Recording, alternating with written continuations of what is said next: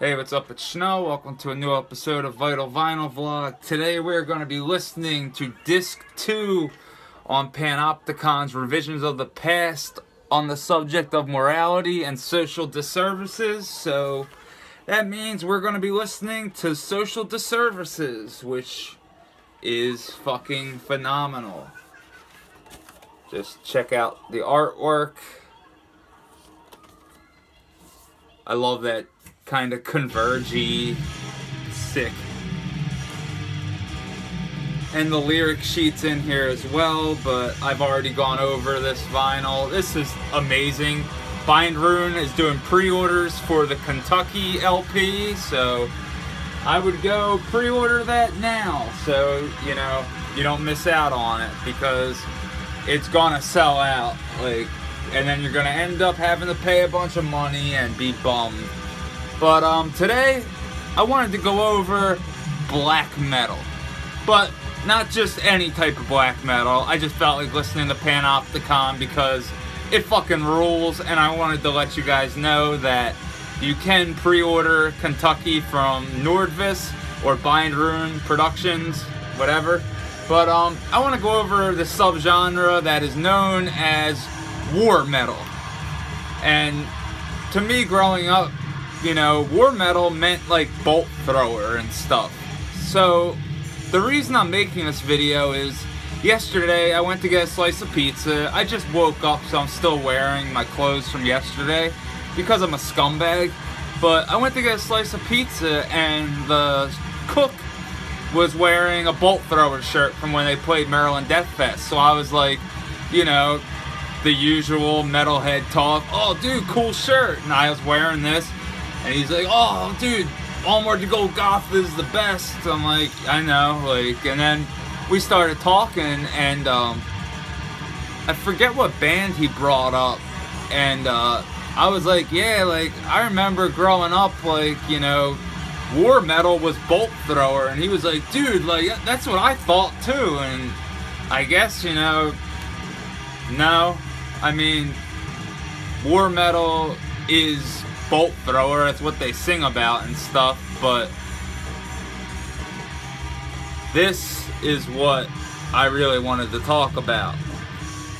This styling of black metal, one of the more underground, vicious forms of black metal, known as war metal or beastial black metal, whatever you want to call it, but most people call it war metal. And Blasphemy, this came out in 1990 in Canada. So if you're a Norwegian black metal band and you're part of the second wave and you say that this record did not influence your sound or the way you dress, you know, using fake names and stuff, then you're full of shit, because Fallen Angel of Doom is the blueprint to this whole genre of, you know, war metal, and the whole Ross Bay Cult, Eternal bands and everything. I'm gonna go over a bunch of stuff that falls under the, I guess it would fall under the war metal genre, even though you can just hear it as black metal, and, you know, it doesn't really matter. These are all killer albums. And the only thing about this type of black metal that bothers me is some of it is sketchy. And when I say sketchy, I mean, I know this isn't racist because you have an African American in the band, Carrier of Storms, but there's a very questionable windmill logo right here, and that's not cool, but whatever. But you have Nocturnal Grave Desecrator and Black Winds. Fuck yeah. Traditional Sodomizer of the Goddess of Perversity, Carrier of Storms, and Black Hearts of Damnation and Impurity. And Ross Bay Cult Eternal. And this record is just pretty much on everyone's top 10 list because it really is amazing. And this also, I think, kind of started the whole, like, side A, you know, darkness, side B, impurity, and a lot of bands follow that. I am just going to take this out real quick. These guys hang out in the Raw Space Cemetery way too much. You can look up some info on the Raw Space Cemetery if you want, but black metal skinheads, that's what these guys call themselves. So, you know, I guess they hate everyone equally, or, you know, maybe they're sharps, I don't fucking know. And at the end of the day, it doesn't change the music and the fact that this is a classic. I'm sorry, but I am not cool with NSBM at all. Like, I'm sorry if you think Goat Moon has cool riffs. Do you know where those riffs came from? Yeah. But anyways, speaking of sketchiness, but awesome at the same time, Spain's proclamation, Advent of the Black Omen. And you might see some similarities here, which is another thing about war metal. If you could tell a lot of this apart, I, you know, bow my head to you. But again, you have like usurper of eternal condemnation and inverted crucifixion, irreverent captor of abysmal flames and ultimate desolation, abomination of four Mahamic winds, and beastial offenser, and the reverend of goetic rituals, commander of 72 evil spirits on vocals. And again, you just have some awesome band photos, and then some Spanish cemetery love. And if you're a fan of Blasphemy, this is kind of, like I was saying, along the same lines of, you know, just vicious blast beats, killer riffing, beastial vocals, and just all around killer black metal. And again, Raw Space Cult, Nuclear War Now. I do not have Conqueror, and that's a bummer. I had it in my hand and I don't know. But this is what I mean, like, to me that logo, as cool as like the upside down cross is, it looks sketchy to me. And the fact that I don't know what these symbols mean make it even more sketchy. So whatever, I mean, it's out of my hands and I didn't pay for it, so thank you though to Jay, because these albums do rule. Like, seriously, this stuff is fucking amazing. Black metal, war metal, whatever you want to call it.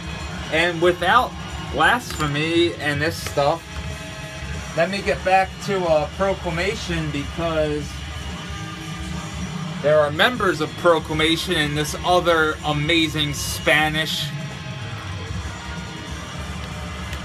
Oh yeah, Titan Blood. It's one of my favorite bands from Spain, and yeah, this Accursed Skin 12-inch. I can't wait to hear new material outside of this one song. It's just like, holy fuck, this is amazing.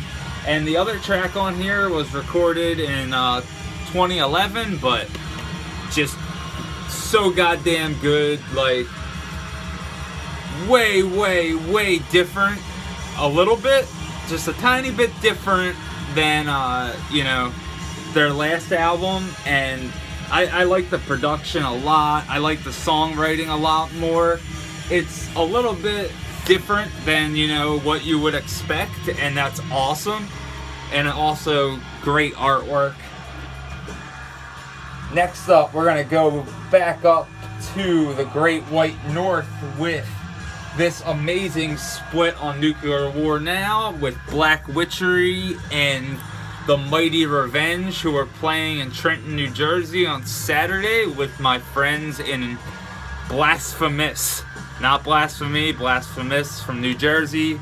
Ron and whatnot, my old band, used to play with them a lot. They're good dudes. And Wolfhammer's playing that as well with Shining. I could care less about Shining. But this is Holocaustic Death March to Humanity's Doom. This is some of Black Witchery's best material, in my opinion. and the Revenge side is just vicious as fuck, like, for real.